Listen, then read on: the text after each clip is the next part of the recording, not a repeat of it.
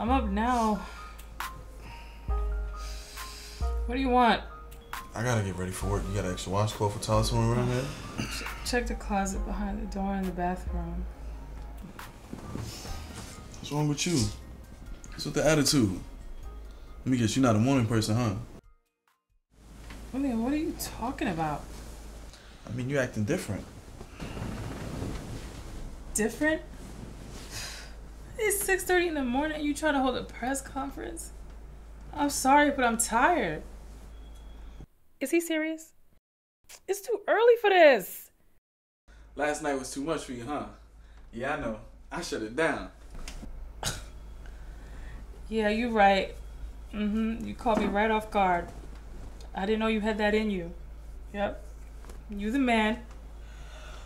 Well, guess what? If you a good girl, there's more where that came from. Oh, really? There's more? What? There's always more. But let me go get ahead and get in the shower before I'm late to work. Wouldn't want that to happen now, would we?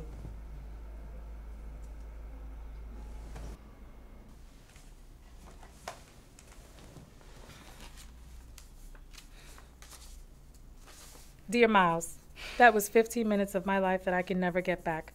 I could have read a Zane novel and gotten the same effect. Another one added to the list. What am I on, number 6? Wait, that was number 7. Am I a hoe? No, I'm not a hoe.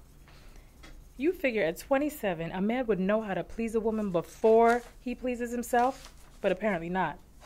You would think a physical trainer would put in some work, but it's obvious overtime isn't his forte. I hope his exit is as speedy as his performance. Ugh. He wants to take a shower and use my hot water? You've got to earn free water up in here. What am I doing with my life? I moved up to the Big Apple with a plan to live out my dreams. But instead, I've fallen off track. Tomorrow's a new day. It's time to reevaluate things.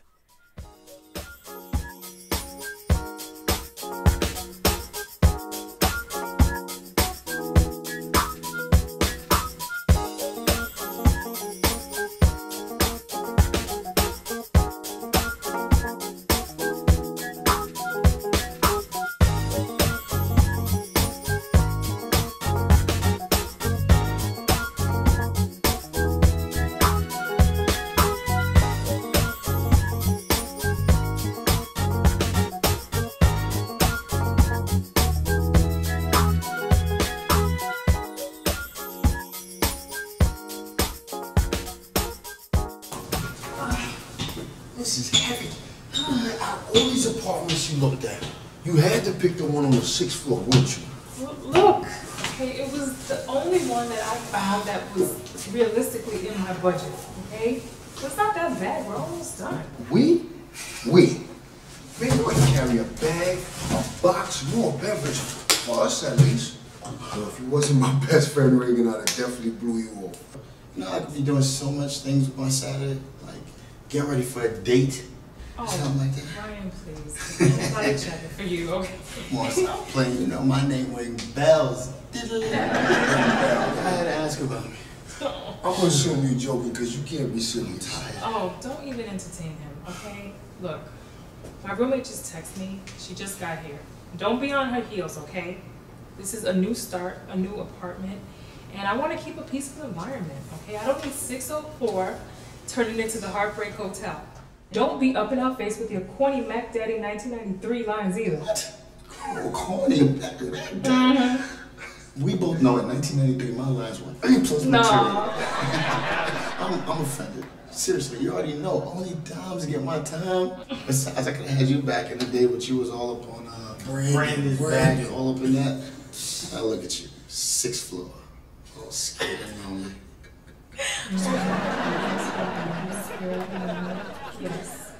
I cry myself to sleep every night over the fact that I let you slip away. Man, Ryan, if you don't go ahead, like I said, stay in your lane. This is my roommate. We ain't even seen it yet. And she putting up caution tape. For all we know, she could look like her. Hey, you guys need help with anything? No, these two have it covered. Oh, okay. Troy, these are my good friends, Clayton and Ryan. How you doing? Clayton and Ryan, this How you is doing, Troy. Clayton? Cool. So how do you guys all know each other? Well, we all met in college, and the rest is history.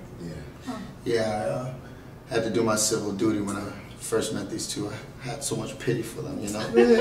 You know, that's not what the people can do for Ryan, but what Ryan can do for the people. Don't listen to him. We met in college, like our freshman year. Okay, well, I hope no one ate yet because I was planning to have a few friends over for dinner and I figured you guys could just join. Did you? I heard it. She said dinner. That's the word I heard.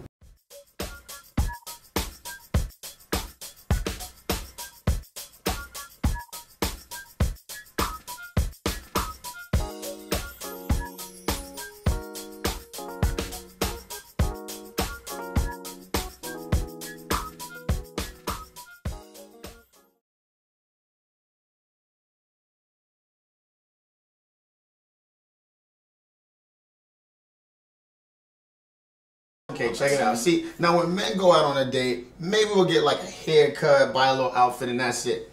But y'all, on the other hand, y'all send out representatives when y'all go out on a date. That's because you guys have unreal standards. Look, you want a girl that's drop dead gorgeous, has a degree, a career, and great and big. Then when it's time to take it to the next level, we gotta have all of your kids and maintain a perfect weight so you don't run off with the next female. Or male. That comes along. So how does your girlfriend feel about you visiting the doorsteps of random women?